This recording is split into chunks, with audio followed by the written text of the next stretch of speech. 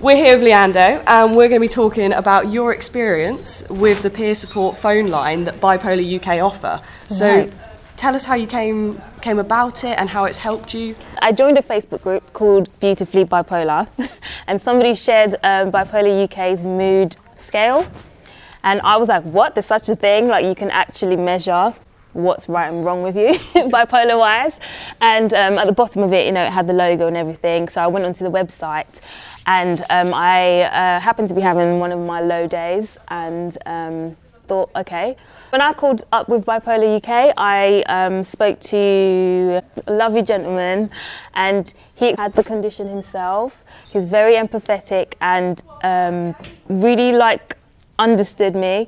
I felt I didn't have to explain too much of what I was going through and I didn't feel silly. And I felt like, wow, that was really I think it was a lifeline. Just having that conversation with him really picked me up. So you spoke about the mood chart and that he gave you some really helpful tips. So what kind of self-management tools did you gain from that? First thing with self-management is being able to identify and recognise that I'm feeling like this today.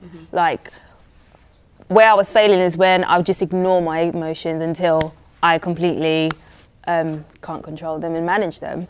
So, speaking to him was the first thing, and being able to get to why I was feeling how I was, that was the first thing. So he did explain that I shouldn't isolate myself. He encouraged me not to and just interact with people I was home with.